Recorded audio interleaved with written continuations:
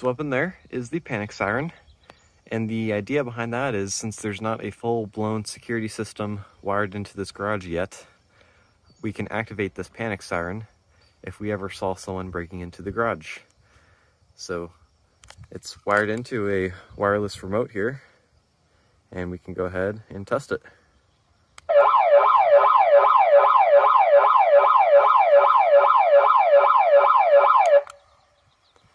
And it is pretty loud. So if anyone heard that going off, I'm sure they would absolutely know that we see them.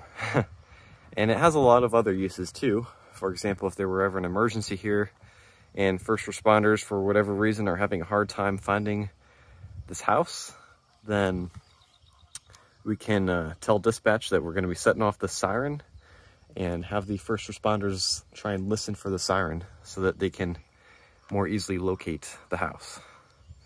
And the house is not built into this garage, it's built next to it, which I'm not going to show.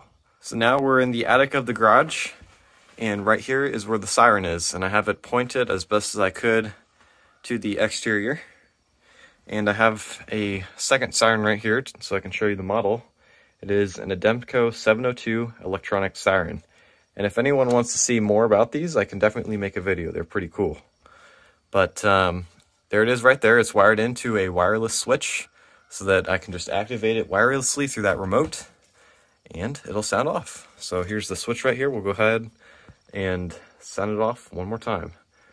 Just a warning, this is pretty loud. All right. Yeah, that is pretty loud.